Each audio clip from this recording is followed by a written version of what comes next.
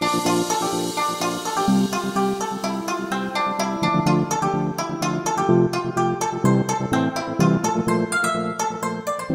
guys, Leah here from Unbox, and I'm in Shenzhen, China to check out the factory, offices, and stores of OPPO in the area. But one of the perks of being here is that I got to see the OPPO R17 and OPPO R17 Pro. Now, if you're from the Philippines and you're interested in the Pro version, I have good news for you because I just got word that it will be available next month. For the build quality and design, if you like gradients and you like them a bit on the flashy side, then you will find this phone very attractive.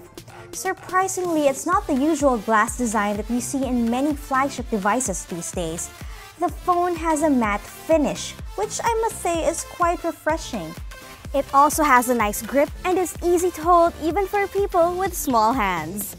The OPPO R17 Pro has a 6.4-inch Full HD Plus AMOLED display.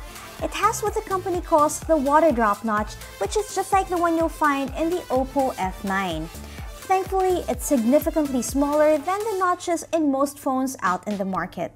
Another special thing about this device is the under-display fingerprint scanner, which is said to work pretty well.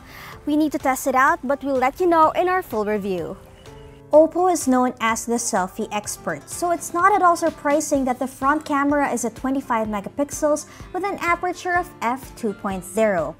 But what really sets this phone apart is its triple camera setup. It has a 20 megapixel main lens, a 12 megapixel secondary lens, and what they call a time of flight or TOF 3D stereo camera, which is supposedly more for AR. Honestly, it's hard to tell what it can really do until we've really spent time with the device, so check back on us for the full review. The OPPO R17 Pro runs on a Qualcomm Snapdragon 710 processor with 8GB of RAM and 128GB of storage.